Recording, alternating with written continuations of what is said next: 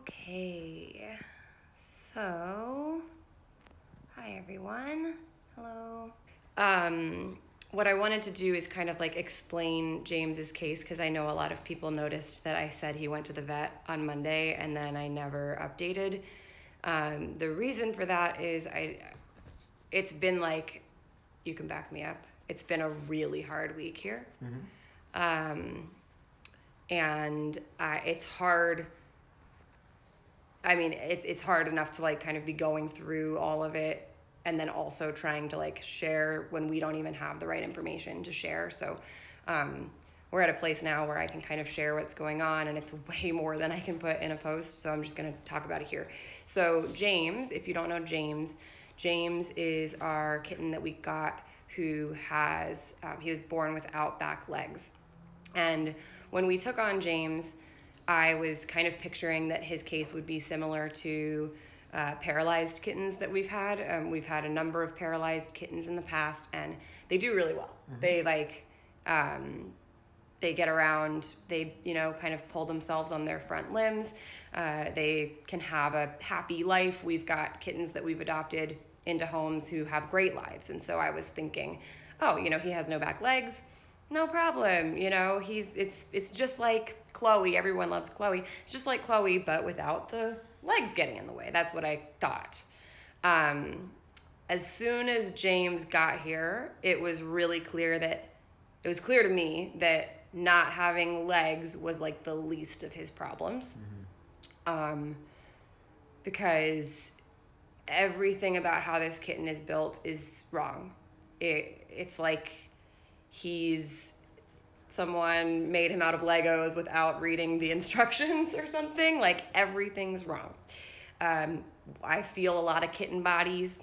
His body is not right. And it's not just his missing limbs. So some of the things that I observed about him right away were, his abdomen is like so huge, really, really distended. His chest is so flat. It's like, I don't even know how to describe it. It's like a panini or something. It's like there's like no space for his diaphragm. And it has almost like an angular thing to it. So it's like very flat and then an angle, and then it's very, very thin. So he has like very, very, very, very decreased mobility. And it's not because of his legs. That's the thing is, you would look at a kitten with no back legs and go, well, he can't walk because he has no back legs. But that's not true. Kittens and cats without back legs can have mobility. He doesn't have mobility because of internal issues. And this is the thing about congenital cases is like one congenital issue usually is a signifier that there's multiple other things that maybe you don't know about. And with him, it was like very clear right away. There's a lot going on with him. So we were not going to be able to get a specialty appointment for him until like mid-July. And I was really worried about it because I was like, this is not good. He's not in good shape and we need to get, so we had told the vet, the specialty hospital here, that we'll take that appointment in mid-July, but that the first cancellation that we can get, please just call us and we'll get him in. So they had a cancellation a few days ago and we were really excited and we were like, okay, we got to get him in. So we brought him to the specialty hospital and, I relayed my concerns to him. One of the other things we observed, if you saw the really cute video of him, Andrew was playing with him with the video game. That was such a cute moment and it was really one of the only times I've seen him like experience playing, because he didn't have to move a lot. But after that, like, do you remember his chest? Like, he was so exhausted. He was so winded just from batting with his front limbs. So he has very, very, very, very limited lung capacity. And if you think about, what it takes to have physical activity, you have to have some lung capacity. You have to be able to breathe. So I just was like, okay, this is, yes, we got to figure out what's going on with his little nubs on where his back legs should be, but We also need to figure out why is he so distended. We also need to figure out what's going on with his chest. Why can't he breathe? All of these things. So he goes to the vet, he gets radiographs, and it looks terrible. He's full of poop. Like his entire colon is stretched and backed up, and this is a misleading thing about like severe obstipation, which is like severe constipation where like they're completely unable to poop. In obstipated kittens, they can seem to have diarrhea, which he did. He had some stool that was coming out that was more moist, but what it was is that comes around, and hopefully you don't, I mean, if you're watching this, you don't care if I'm talking about poop. I'm going to talk a lot about poop right now.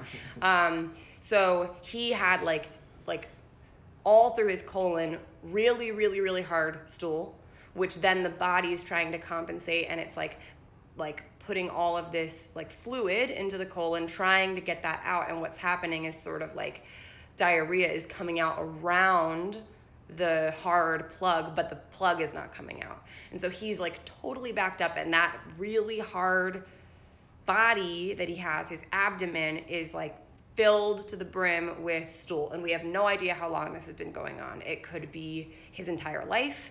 It could be a couple weeks. We've only had him since Friday. And he's been at the hospital half of that time now. So it's hard to know why. We still don't know why his abdomen is like that. There's some different theories. Like one is that he could have like congenital megacolon, where he just like has an enlarged colon and he has like motility issues. It could be some event that happened where he got this blockage. It could be that he can't posture because he can't like get himself in a pooping position because he doesn't have hind limbs. We don't know. All we know is that he was like very severely backed up. Now, another complication of being backed up when you're him is that hard, huge abdomen is then pushing on the diaphragm. So like think about his chest is already so flat, his lung capacity is already so limited, and then in addition to that, his whole abdomen is compressing his ability to breathe. So he has like, he can't breathe. So he was there to see the orthopedist for his back limbs, but then as soon as they got the x-rays and they called me and we discussed it, I was like, I don't want to pick him up. I don't want to take him home. I want him to get transferred to the internal medicine department so that we can figure out what's all this gut stuff, like what's going on in there. So he got transferred to internal med. And that was Tuesday. Yeah. So he got transferred to internal med, and they're like, wow, this is really bad. They wanted to take more x-rays to see his lungs and his heart and to really like understand what was going on with his colon. So we got more imaging, and that was when it went from concern about his lung capacity and his gut to also concern about his heart. He appeared to have an enlarged heart, which an enlarged heart can be a sign of a septal defect, which is where the heart is basically going into heart failure, can lead to heart failure. And they were concerned that the enlargement of his heart was due to a defect. And if you have that defect, it makes it incredibly dangerous to do anything with them. Another sign of going into heart failure is that decreased ability to breathe. And so the thinking was, he might be in heart failure right now, and maybe this is suddenly really looking bad. So we went from like dropping him off for what we thought was going to be just a orthopedic exploration of his issues to thinking maybe he's dying right now. And then the big thing is we have to I mean, the immediate thing is we have to figure out how to get this stool out of him. So all of these issues, they're like, okay, well, let's at least try to do some enemas on him. So they tried to do some enemas on him. They couldn't get anything out. They tried over and over to do enemas on him. They couldn't get anything out. He's on multiple different like gut motility and laxative drugs, and nothing's moving. And then, flash forward to yesterday was like a terrible day where basically we had to start considering that either we were looking at like allowing him to suffer or making a euthanasia decision. And I will be the first to say, like, I believe in euthanasia as a gift to a truly suffering, imminently dying animal. But we, as an organization, as people, as advocates, as people who try really hard for every single case, we don't euthanize animals unless they're literally like dying. And you've been there when I've made euthanasia decisions, and it's usually an animal where it's so clear they need to be euthanized that you're like, it can't happen fast enough because you're watching someone suffer. And with James, it's very difficult because James is not that. He's purring, he's sweet, he's eating, he's a good boy. He just has all of these, I just noticed the comments, and it's just awful when you end up like with a lot of followers because people are just saying, no, just keep going. You're okay. I'm just going to keep, I'm just not looking. I'm not going to look at the comments. Five idiots. Because there's why are you here watching a video about like obstipated? This person's got to go. You're out of here. You're out of here. Bye. Yeah. Like of all the hobbies, let's go watch a live about an obstipated kitten with no back limbs and troll it. Cool life. Holy cow. I mean, if I had that kind of free time, I can't even imagine. I know, Nikki, I'm not looking. I'm not looking anymore. I'm officially not looking. Okay, gonna keep going here. Where was I? I don't even know. I'm so distracted now. God. Y'all are just, most of you are lovely. So James is purring. He's happy. Yeah, so he's a very different case. He's like in good spirits. So that's the thing, is it's not like a case where we would be like, oh, like he should be euthanized. However, if he's in heart failure, you're like making the decision, do you let them die? Like if he's in heart failure and can't poop and it's not safe to deobstipate him because anesthesia is a risk, then it's like, what can we really do here? And so we had a lot of conversations. I mean, I think, was it Tuesday or yesterday where I was on the phone for 12 hours? I think Tuesday. It was like... You've been on the phone a lot. I've been like basically on the phone nonstop talking to everyone from like UC Davis researchers to like specialists in like internal med to specialists in orthopedic surgery to nutritionists. Royal Kitten has been like absolutely amazing through this and like coaching me through different like special diets that we can put him on to try to get some of that stuff moving. But it's like it went from ordering all this stuff. I mean, we had all these wish list things that people generously gave us, mats for him to get around on, and Preston made him this little cart, and like all this stuff that started arriving in the mail, which was just making my heart like die inside because it's all arriving and I'm going, are we even going to get to use any of this? Mm-hmm. Like we ordered him a giant peach so he could be James in the giant peach, so he could like have a little peach bed to sleep in, and like this stuff is all showing up and I'm like, oh my God, he's not even going to come home. Like yesterday was terrible. Today was terrible. I woke up this morning I didn't want to wake up this morning. It was just, I knew it was going to be a horrible day. And so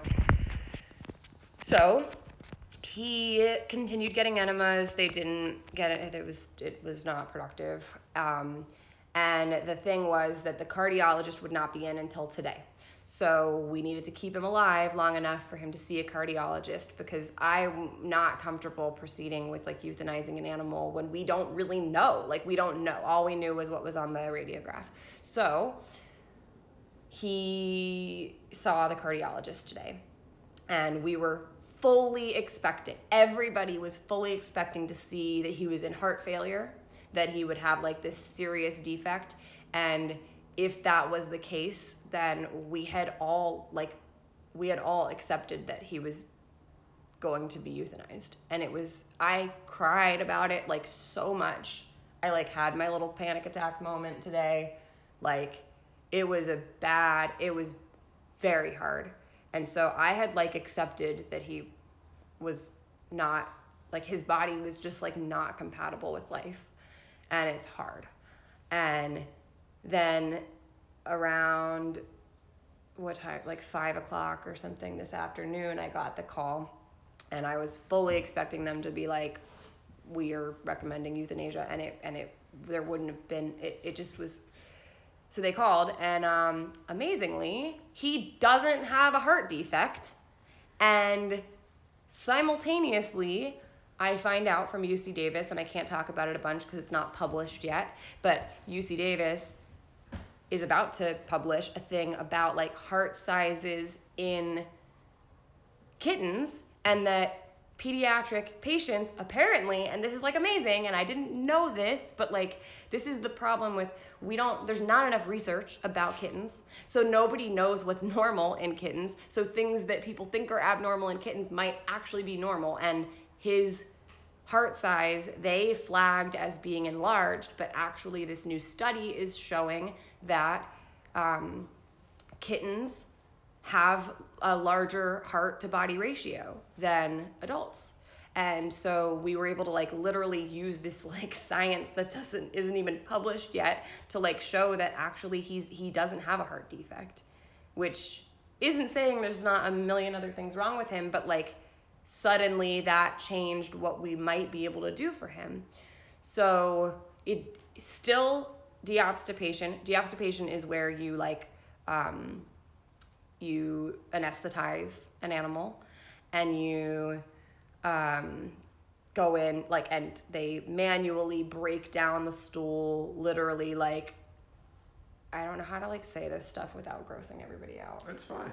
Most Whatever. of the people here understand. Y'all can get over it. So like basically the colon is like coiling through the body. It's full of poop. So they like manually like express it from the outside, and also like go inside the body and break it down and use different things to try to break it down. But it's very, very risky, especially in a case like him where like there's stuff wrong with him that we don't even know about. He still has limited lung capacity, both because of the big belly and because of the small chest and because of the large heart. He just doesn't have a lot of space to breathe. And so all these things make it dangerous. So the hospital brought on like an anesthesiologist to be in the room, and we had to like sign stuff to say that like we understood it was like extremely risky and he probably was gonna die during it. And my question to them was like, is it a functionally different experience to James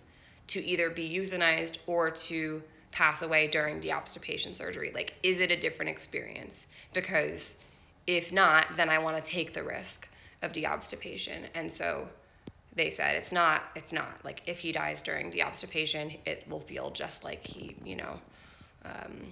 went to sleep. And so I was like fully prepared that it was like amazing that he didn't have the heart defect, but I was like, I mean, he's probably going to pass away during this, and I had made my peace with it, and I had even told the doctor, like, listen, like, if he passes, like, we're okay. Like, I know that this is hard. And she called me at 6 o'clock and said, okay, he's, like, going in now. And then she called me, like, an hour ago, and he survived. Which is, like, what? Like, what? I was, like, fully preparing myself for having to, and I want to say, like, this doesn't mean he's going to live. He is really, really messed up. Still could have something happen. We still don't know what's going to happen with his breathing. We still don't know what's going to happen with his gut. We don't know. But right now he's alive. And I'm just blown away. I'm like blown away. And the sad thing is they were not able to get all of the stool out. So they were only able to get like 20 to 30% of it out. But they were able to change the texture of it and like manipulate it in a way that they're hoping an enema might be effective now. We just don't know. But that's where we are now. And so he's still at the hospital. He's on a bunch of medications. He's doing really well. Sonia, I didn't tell you this. Sonia, our program manager, her neighbor is an orthopedist at that hospital, and she ran into her when she was walking her dog tonight. And she said, I just left the hospital and I saw him and he was doing great. And she said that everyone there loves him and they all hang out with him and like take turns cuddling him. And that's great. It's like, it's been like such a roller coaster.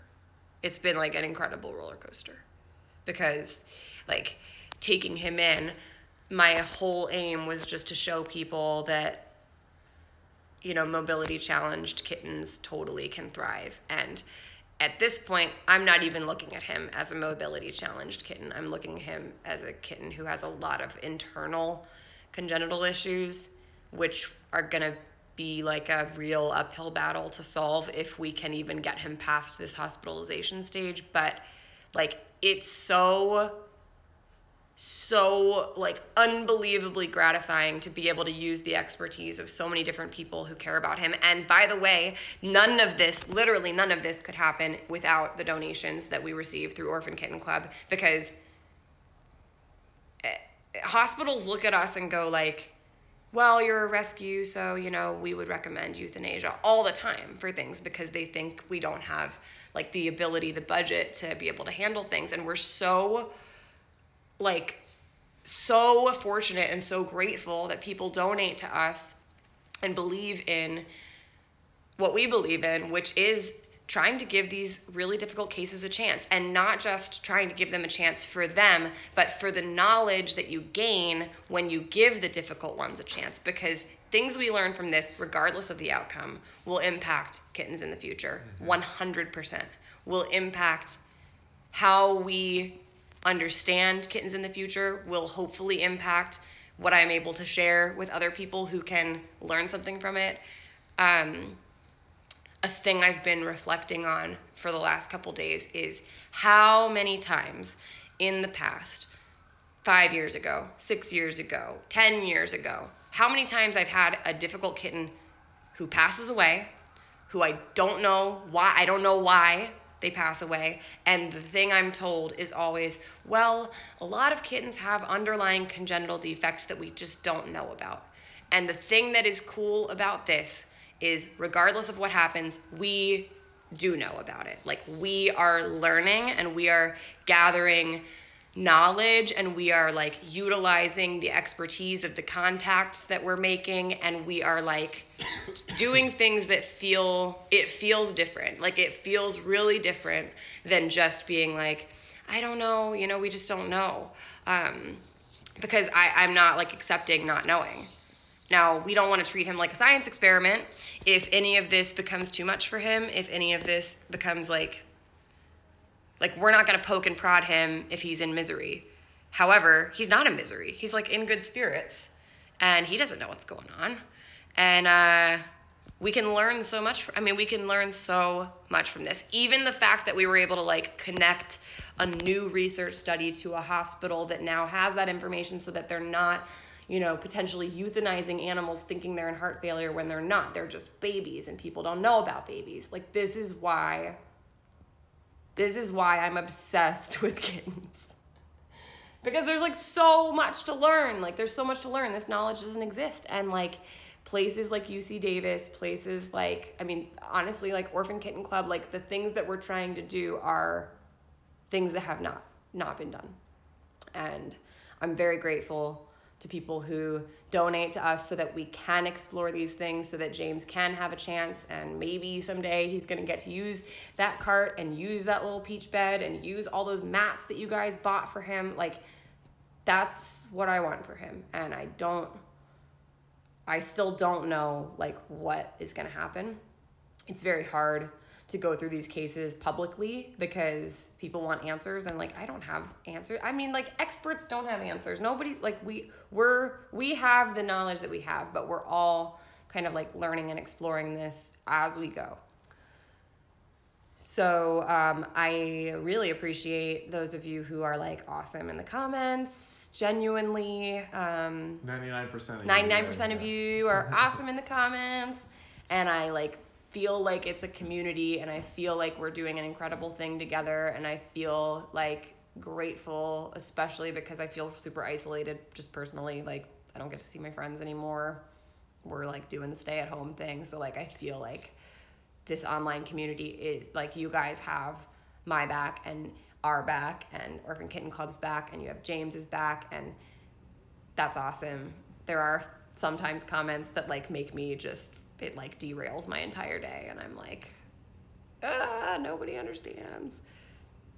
So that's why I wanted to do a live video, so that I can like at least have those of you who are watching it like understand and feel like we're like sitting in our bed right now. Like hopefully you can like not feel like you're sitting in our bed with us. Maybe that's weird, but like feel like you're our friend. You are telling you all the stuff that we know. If you see people who have questions in the comments, I'm like too exhausted to answer stuff. I'm gonna post this video so that people can watch it. But I see those of you who answer questions for people, and I really appreciate that. I appreciate it, especially when you're like really polite. I mean, people have questions that they just don't know. And sometimes people come across a little bit harsh in the comments, but the truth is everyone's going through it right now. Like, this is not an easy time for anyone. So if we can communicate in a way that is like respectful of people who are asking questions, people who are, respectful of us, honestly, like, it's just so appreciated, because this is hard for us. I know it's hard for people who like love our babies and watch along. So I think that's everything I have to say. Mm-hmm. Should I get Bobby? Oh yeah, get Bobby. And then I will answer some questions. There's 44 questions. I've never done the questions thing, but let me try to do it. Everybody's putting peaches in the peach emojis in the comments. Y'all are sweet. That's going to be his new emoji. Okay, let's answer some questions. First question, have you slept at all? Yeah, Andrew's been doing the morning feedings. Sometimes the night feedings. The other thing is I have Lucy right now. So Lucy's really hard. However, James makes Lucy look easy right now. So,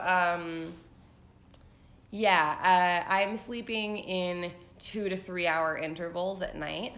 And, I fully believe in self-care. I fully believe in taking you time. I also fully believe in, like, knowing when it's time to push yourself. And right now is time to push myself. Right now is not the time to be like, well, I need a nap. So, it's okay. I'll sleep. What? Go, because Andrew said shots fired because he just took a nap. Listen, it's okay. Andrew's like a great, supportive, loving, wonderful partner who he's been like doing the laundry, making the food, like helping. You offered to give me a back rub. That was a foot massage. So Bobby is. we don't know where Bobby is. We're gonna show Bobby in a second if we can find him. Get the crinkle ball. He loves the crinkle ball. I think he might be hidden. He's hiding? I don't know. All right, let's see what other questions I can answer. All right, people are asking like questions that have nothing to do with this. I'm not gonna answer those. What's your favorite fruit? These are not the types of questions that I'm going to be answering. Wow, there's so many weird personal questions here. We're doing James related questions right now. Okay. Will James need a special diet so he can poop easier? So, I want to like temper expectations about James. We still don't know what's going to happen with him. But if James is discharged, if James is able to like evacuate his bowels and come home, then yes, we have I'm like so fortunate to be working with Royal Kitten because their diets are incredible and their veterinary diets are awesome, and they just came out. I think they just came out. I was not aware of it. They just came out with a veterinary GI kitten diet, and so that is what he will eat when he comes home, if he comes home, is the Royal Canin GI Kitten diet, and it's made to be really digestible for them, to be something that can really move through a digestive tract that is as complicated as his. So yes, he will be on a special diet. I know, game changer for sure. I didn't know that they made that until this week. I mean, I have to say, Royal Canin, they have a nutritionist named Bree who I've become like colleagues, friends with. She's awesome, and she knows so much about like the ways that nutrition impacts health. And so she has been working with me not just on James, but also on Lucy's case, on finding like the nutrition to support their very, very specific medical needs. So Found Bobby. You found Bobby? Who is it? It's Bobby! This is James's brother, and we've just had him out in the in our bedroom because you know what? We love Bobby. Bobby Riggs. We love Bobby Riggs. Okay. Yes. So yay, Royal Canin. Thank you. Okay. Let's see what else. Is it common for a kitten to be born without hind legs? I don't know. I've never had one. I'm aware of a couple of them online. And I talked to one person who has a cat, and I wish I could remember the name, but if you know it, put it in the comments. I think his name is Anakin, and I don't remember his IG handle, but he has 2 legs. Same situation as James, except that, you know, there are different like other complications that, you know, every cat's an individual, so they're all going to have their individual problems. I've been talking with that person who has Anakin, and she's been kind of telling me about the common problems that they have, but of course we're having to treat James as an individual case. Okay, what else? Why couldn't they get all the poop out tonight? Good question. Because it's very, very hard, and it's very, very backed up. And when the anesthesiologist was doing the when the anesthesiologist was there, kind of like overseeing the anesthesia part of the operation, they monitor all of their vitals during that, just like you would with any surgery. And he was doing really great, except his body temperature started to drop, and the anesthesiologist recommended discontinuing. And did I tell you that? Oh, so his body temperature started to drop, and if his temperature had continued dropping or had stayed cold like that, he would have been at risk of dying from the anesthesia, for just like dying in the procedure. So they stopped, and I think that was the right thing for them to do. It just means they weren't able to complete the procedure, but they got some of it out. 30% of that bulge is a lot. So. Well, I'm just hoping the rest of it will start to come out. Flow. Yeah. Okay. Oh my God. Let's see. I'll let you answer this one. How did you come up with James's name? James, his name comes from the show Twin Peaks. So we have a litter of 7 currently. They're all Twin Peaks names. And we got 2 boys So they're kind of at odds in the show, but Bobby Briggs here. Bobby Briggs and James Hurley. So James is named after a motorcycle riding bad boy. And we kind of wanted to do that because if he ends up using his little scooter, then it'll be like he's kind of like a motorcycle guy. Exactly. They both love Laura. Laura hasn't met them yet. Yeah. So also, we like to give human names. Oh, right, yeah. To kittens who have like severe complications. I feel like it helps people build empathy. It's something that you'll notice that we do with really, really complicated cases. A lot of the time I'll give them like a beautiful name that you would name a child. And the reason... Or the pigs. Or the pigs. We also name all pigs after humans because these are animals that we want people to truly empathize with. And like, you know, when we get a pig and people are like, name him Pork Chop. First of all, so rude. Second of all, if we get a pig and we name him Joshua, you guys know people named Joshua. People might be like, oh, my nephew's name is Joshua.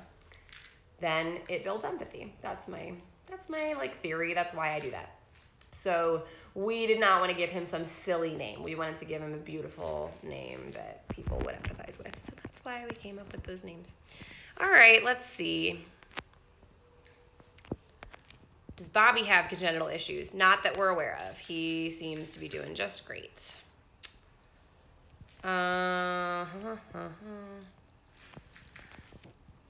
What will happen to James once he's back from the hospital? Who will take care of him? We will take care of him.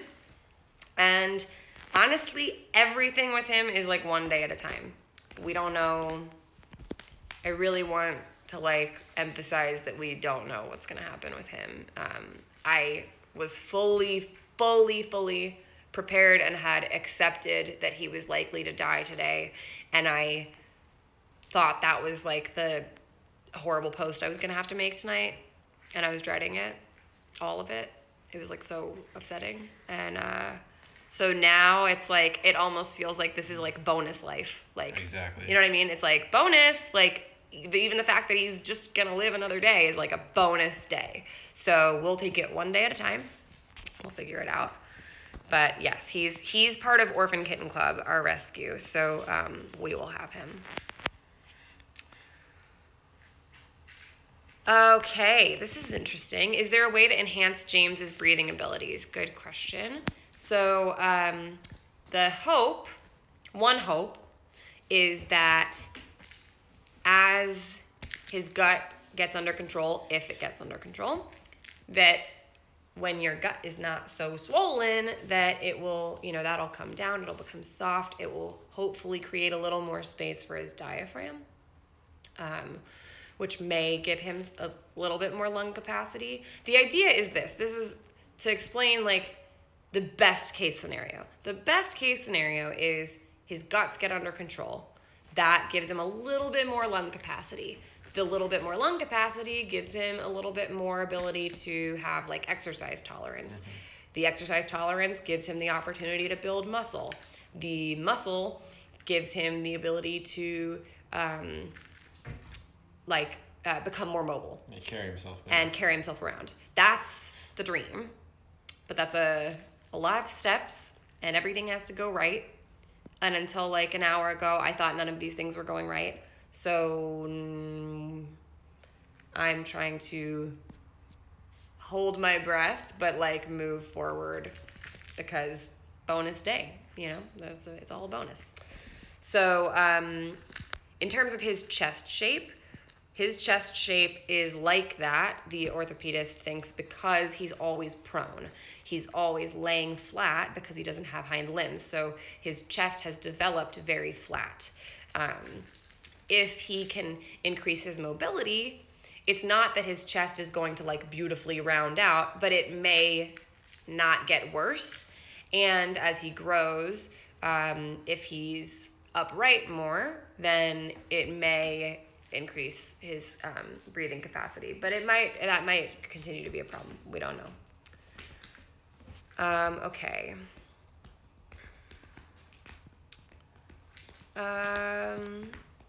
Okay, this is a good question. Does not having back legs have anything to do with constipation? Possibly. So, I mean, there's a couple things to that. One is cats who have congenital bone issues, like Manx cats who don't have a tail, you know, a lot of the time they also have internal issues. So we don't know, like, we just don't know enough about, like, when I say we, I mean, like, the royal we. We don't know enough about congenital limb malformations in kittens to know if that's why he has these issues or if it's something else. But it's possible. It's certainly possible. Okay. We're not going to answer some of these silly ones, but that one's funny. It says, do you sometimes annoy your cat? I don't know. What do you think? She sure does. Okay. Have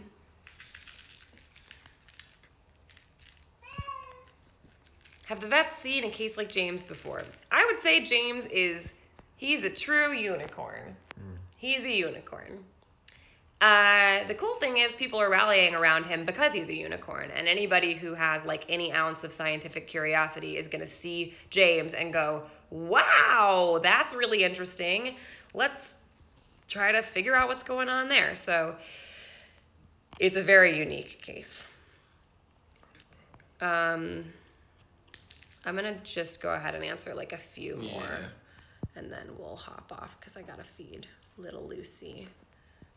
Well, James, maybe he needs to be stimulated to go potty like Chloe.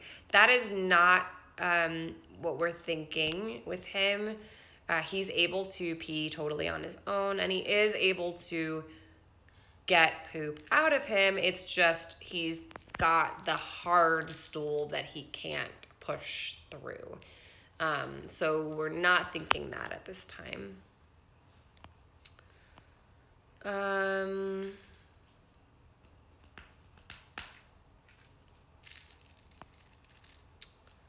I think that we're getting to a closing point here.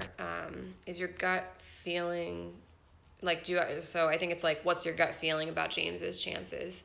Well, when we first got him a week ago, my gut feeling was this kitten's gonna be fine. Well, before we got him, I was like, he's gonna be fine. And then he got here and I thought, this might be weird. And then it had my feelings of his survival have like plummeted to 0 in the last 3-4 days. And now I don't know. I'm amazed that he's alive right now. Like, I mean, you took a nap and woke up probably expecting him to not be alive. Mm-hmm. And Sonia and she knew I was going to be calling her to give her an update, and she like fully expected me to be giving her an update that he had passed. And when I called her and I said, so, she went, oh my gosh, your voice, because I wasn't crying. So, like every minute is where it's hard. Part of me wants to not share any of this until I have all the answers. But the truth is, like, I can't keep not posting about James. You guys need to know what's going on. So, I don't really know what my gut is telling me now. It's, my gut is just telling me I'm very grateful that he's here tonight. Let's do just one last one. Let's find a good one.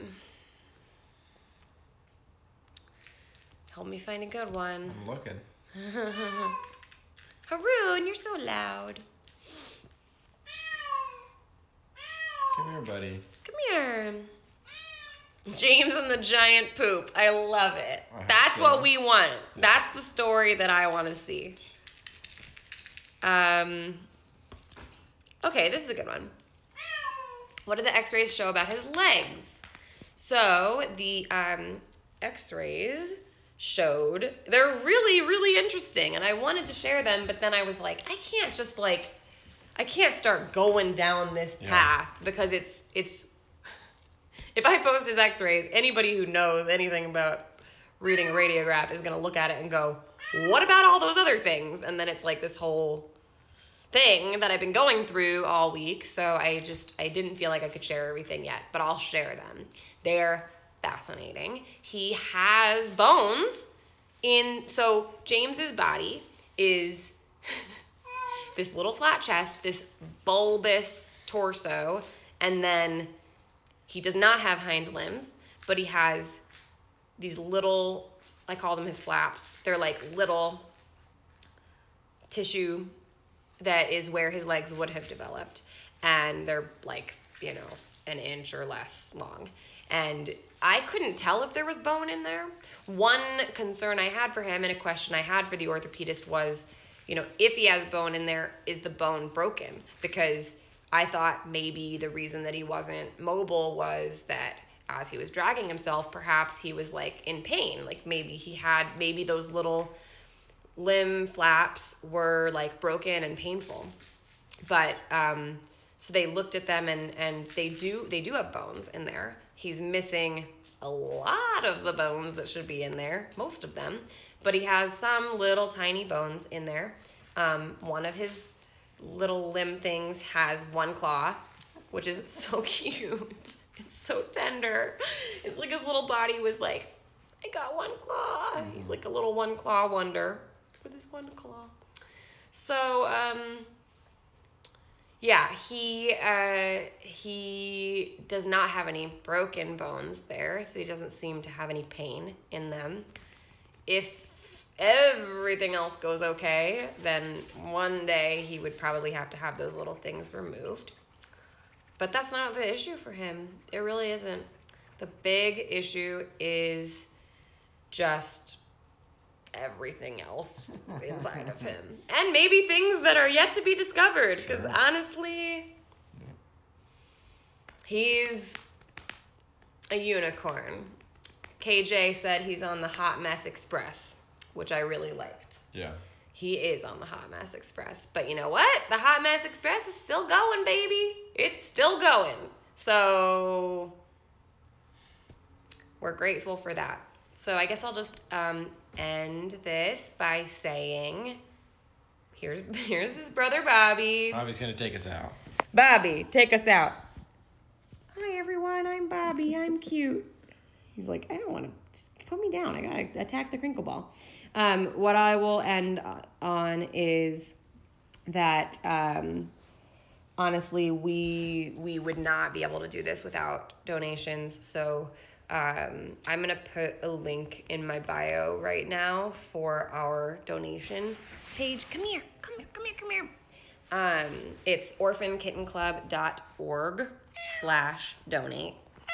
And you don't have to donate, but if you can donate, if you're like inspired by this work, if you want to give towards James, I mean, I don't even know what all this is going to cost. It's like he went in for a specialty consult and then he never left. So yeah.